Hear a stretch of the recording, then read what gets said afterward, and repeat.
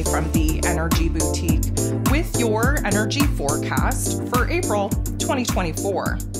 So on April 30th, we are going to have our very last astro event for the month, which is a pretty important one if I do say so myself. We have Mars, the god of war, ruling over our physical energy, our drive, our passion, our desires, even our anger, completing his cycle through the zodiac wheel, entering into a fresh new chapter and cycle, and also taking his rulership power back by moving into Aries energy. Now, essentially, Mars, he takes 2 years to go through all the signs in the zodiac wheel. And because he's starting a fresh, clean, new chapter, and because Aries energy is where the spark, the fire, the flame gets reignited once again, brings us back to life. It illuminates new ideas, new, let's call them passion projects, new desires, if you will. And again, because we've been waiting for months now for the green light go ahead for us to actually take action and make moves, you best believe that we are going to be making up for some lost time. Now, just a little bit of a backstory here. Mars is entering into this Aries energy, which opens up a brand new 2-year cycle of the hero journey.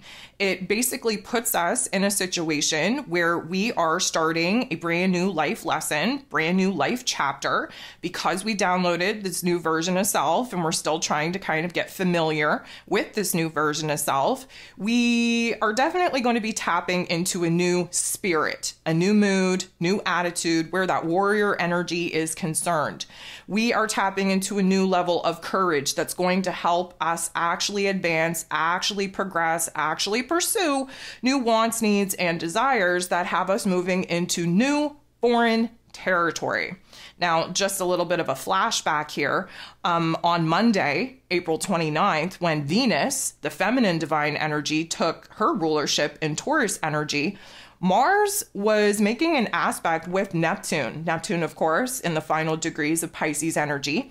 This is a pretty significant deal, seeing as it's only something that happens every 165 years, meeting up in this Pisces energy. And technically, Mars and Neptune, the next time that they interact, it will be 2026-ish.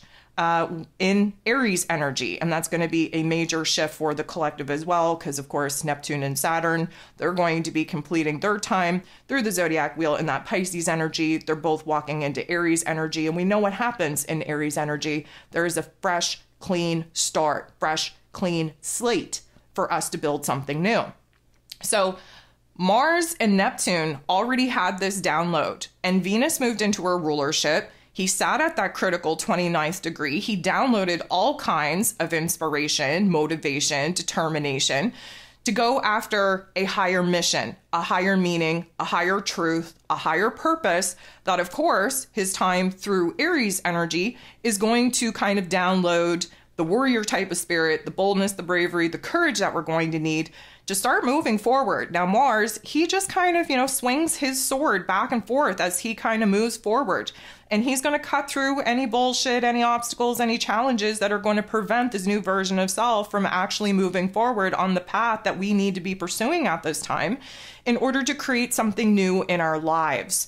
So this is going to be a powerful force. And to have the masculine energy, Mars, and the feminine energy, Venus, in their respective rulerships, this is going to help kind of balance out the energies that, again, we're kind of realigning, recalibrating within us because of this new version of self coming out to play, especially since eclipse season. This is where we're starting to kind of gain momentum. We're gaining clarity. We're gaining focus. So our energy is definitely going to be boosted in some big ways. We can definitely look forward to that. I think all of us need a little bit of pep put back in our step, a little bit more inspiration and motivation to kind of get things going here. And we're definitely going to have Mars encouraging us to do just that. We are looking forward. We're not looking back. One thing we know about Aries energy is that we rip that rear view mirror right off the car. We have no want, need, or desire to look back. We are building in our energies to kind of catapult us and pressurize us to move forward. So Mars in this Aries energy, yep, our competitive spirit is coming out to play. We have to, in order to gain momentum, we have to challenge ourselves in new ways. We have new goals, we have new visions, we have new dreams, and you best believe that we all want to win. And so, yes, the Aries energy is about the ego identity, and Mars is how we use our physical body, our energy, our aggression to go after and pursue the things that just got downloaded in our heart space that we now need to pursue. While we're taking action, we have to make sure that, first of all, the actions and the moves that we are making are not something that's just popping into our head. It has to be well thought out. We have been given a very interesting dynamic over the last couple of months to get our heart and head right. Again, if you've been listening to me for any amount of time, you would know the heart and head have to be in agreement before we can engage the physical body to take action and make moves. And that's what we've been doing up until this particular point in time. And now we're moving forward, but we have to take action on things that we've thought very carefully and very thoroughly about. We're not messing around. We're not looking to waste time. We're not looking to waste energy. We're not looking to create chaos where there doesn't need to be any. We are looking to pursue our goals. We're looking to advance, to pursue something new. And Mars in Aries energy is going to help us find the fastest way to get there. We want to be efficient. We want to be clean cut. We want to get things done. Now, again, Mars in Aries energy does carry a shadow side. There's a lot of impatience. There's a lot of ego that could slow us down. There's a lot of urges and impulses that if we act upon them without thinking, we do have a great opportunity to make a mess. There is this forward motion that sometimes, yes, it's good to kind of move forward and make some progress, but if we do it without taking in what it is that we're actually doing, taking in our environment, pausing, really reflecting back on the energy that we've already exerted to make things happen, we have to be taking one step forward, pausing, reevaluating. The forwardness, the directness, the bluntness that Mars in Aries has a tendency to kind of operate under could definitely have us taking some missteps, and we don't want to be doing that.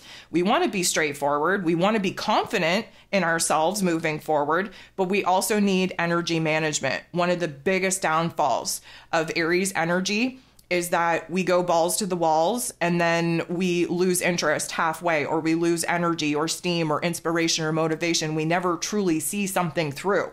And so the whole goal here, because we've been waiting for so freaking long to be able to take action and make moves, is to use this energy to the best of our ability. We want to be productive. We want to pursue new passions, new goals, new visions, new dreams.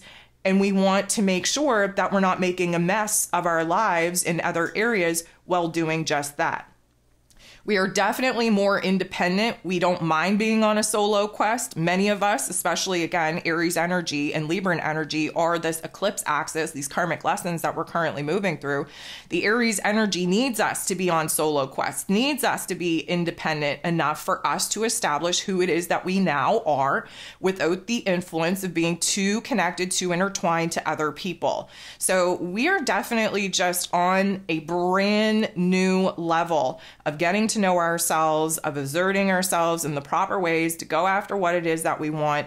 And we really don't need a whole lot of encouragement or support from anyone else, because we're very, again, coming out of this Pisces energy and with this download from Neptune before Mars actually entered into this Aries energy, we're already in alignment with a higher goal, a higher vision, a higher sense of self. And so this is about really just kind of moving forward, building in that confidence, building in that courage, building in that clarity without kind of, acting on urges and impulses and deviating off of the path halfway, and therefore never really seeing the long-term goal or vision actually come into our visions. And again, this isn't a time where we want to look back, where we want to reminisce, where we want to overthink things. Sometimes when we have, the energy building up for us to take action and make moves, the worst thing we could do is give ourselves a whole lot of time to talk ourselves out of it. Again, that's where the egoic programming is going to kick in, trying to prevent us from growing, from evolving. And we have to use discernment in order to understand where it is that we have to push a little bit harder in those particular instances in order to allow the higher higher self to actually take the lead and take control. So this is going to be a very aggressive time. We are definitely going to see this on the collective. We're going to see this in our own individual lives. Aggression is a good thing when you have control over your thoughts and your emotions and your actions. Aggression when you're not in your authentic self, not operating from your power, is toxic as F and is very damaging and very destructive. So again, we have another opportunity presenting itself for us to get in alignment with this new version of self, to test our ability to keep the power and control over our mental plane and over our emotions. And now we're going to have to test in our actions as well, resisting those impulses and urges, and just understanding that we have a huge opportunity to make up for some lost time. And the last thing we want to do is create a mess for ourselves to clean up before we can actually bring some of these ideas, these goals, these visions to life.